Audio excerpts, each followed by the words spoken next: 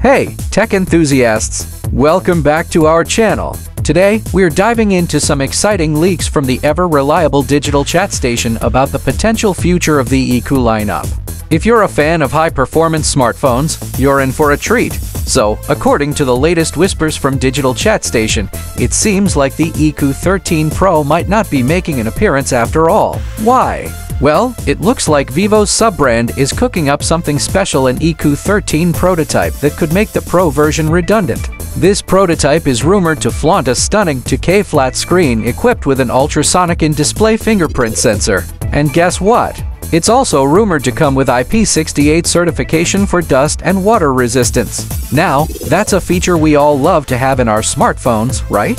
While the leak doesn't spill all the beans on specs, it does suggest that if this prototype indeed becomes the iQOO 13 set to launch later this year, there might not be a need for an iQOO 13 Pro. Seems like the vanilla version could pack enough punch on its own.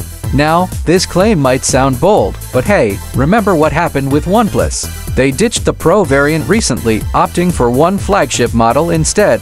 Could iQOO be following in OnePlus footsteps? Only time will tell. So, what do you think about these leaks? Are you excited about the potential of the iQOO 13 shaking up the smartphone market? Let us know your thoughts in the comments below. And hey, if you want to stay updated on all the latest tech buzz, don't forget to hit that subscribe button and ring the notification bell. Until next time, stay curious and stay techy.